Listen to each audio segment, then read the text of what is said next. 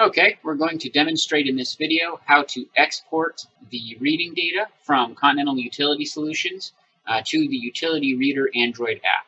So first thing we're going to do is open Continental Utility Solutions billing software, CBSW, on our computer or server that runs our billing.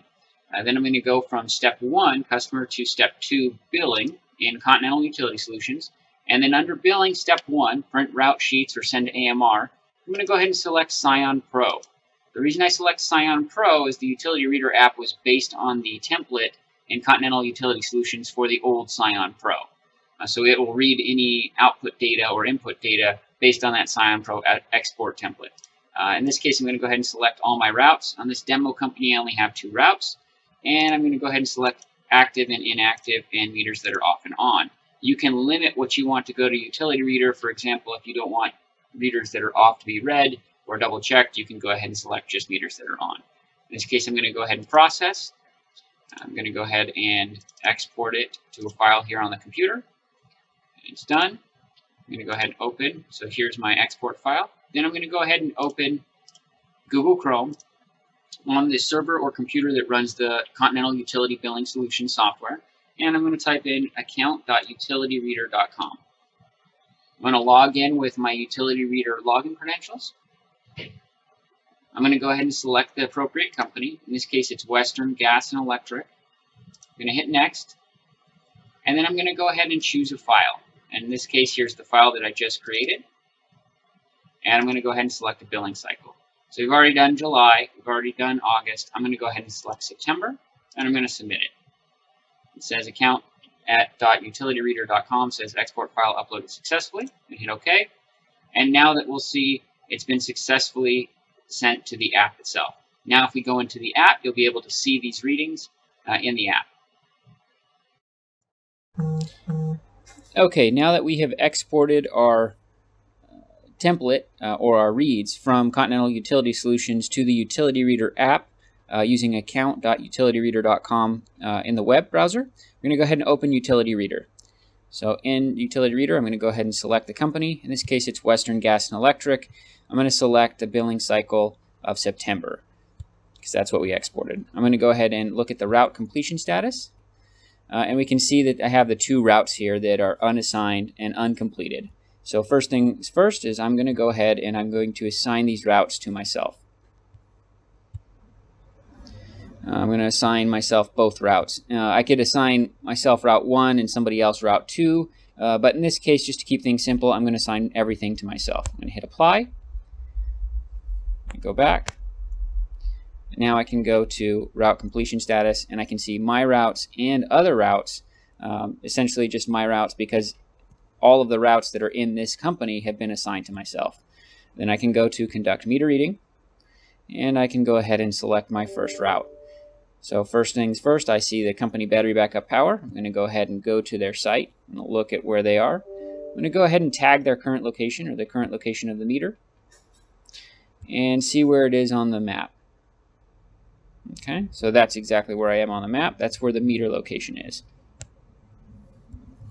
Now, if I want to ever go back and look at the map to try to find this meter, I can. But in the first time around on these accounts, you can just go stand right over the meter, hit tag current location, and it'll autofill the GPS coordinates. All right, so there's no high read and low read data available because this is the first time I'm reading this meter. So I'm going to go ahead and enter the current reading, and let's just say that it's 201. So my calculated current usage is going to be 201 because the meter is, we'll say, is a new meter. In this case, let's say that regulator needs replacement. So I'm going to make a meter note because the meter might be new, but maybe the regulator, which regulates the pressure there at the same location, looks old and rusty. So I'm going to put this note in here so the admin staff can say, okay, the regulator needs replacement, and they can go ahead and issue me a work order later. I'm going to hit submit, and now I can see that my actual reading is completed. I'm going to go to the next one in my list. I'm going to hit tag current location. In this case, I haven't moved, so it's going to tag the exact same location. But if I want to, let's just move this guy over.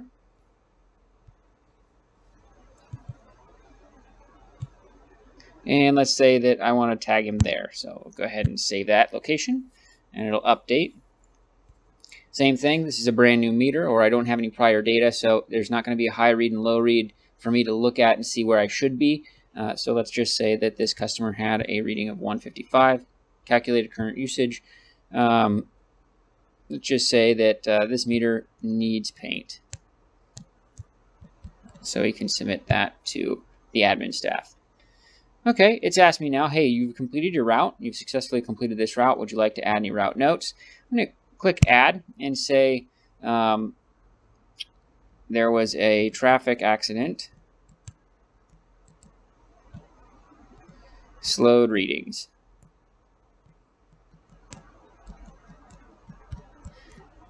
That way, if it took me a little bit longer than normal to read, they can go ahead and the admin staff can see what's going on that route.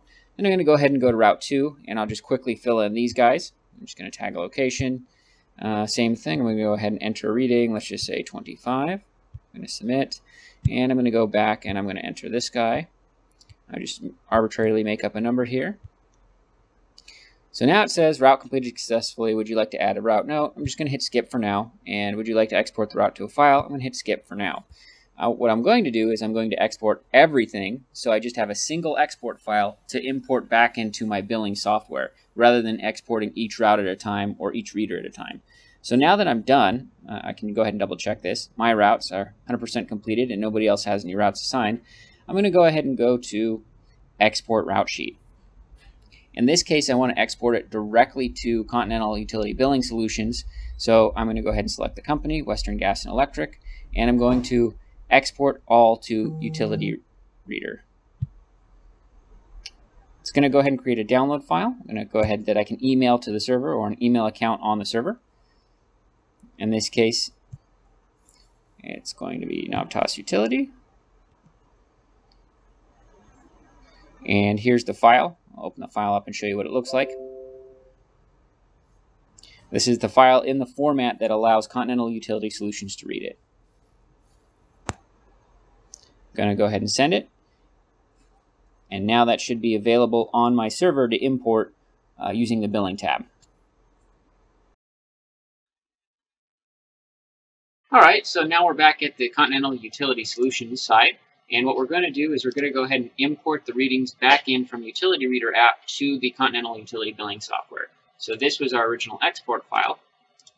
And this one is an import file that was created by the Utility Reader app, and then I emailed to myself.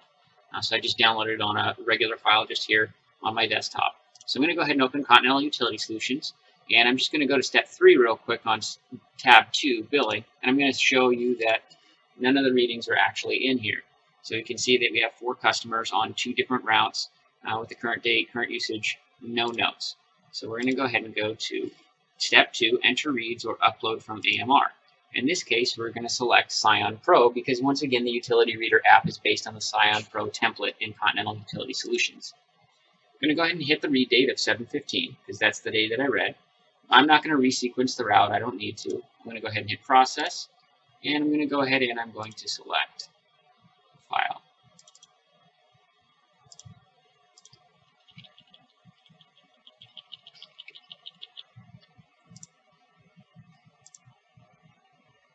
You just see where I've saved this to Reader app.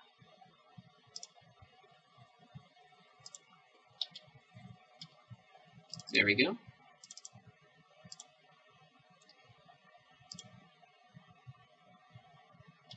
There it goes. So here's my after action report of the export.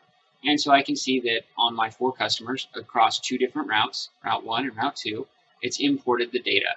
Now I can go here and I can verify. And you can see that all of the data has been entered. Now you can do this with 10 accounts, 100 accounts, 1,000 accounts, 10,000 accounts, 100,000 accounts, or 1,000,000 accounts on the Utility Reader. Obviously, if you have more accounts and it takes you 30 seconds to import the file, you've cut a tremendous amount of time and resources getting these reads in here. That concludes the tutorial on how to import and export data using the Utility Reader app and Continental Utility Solutions.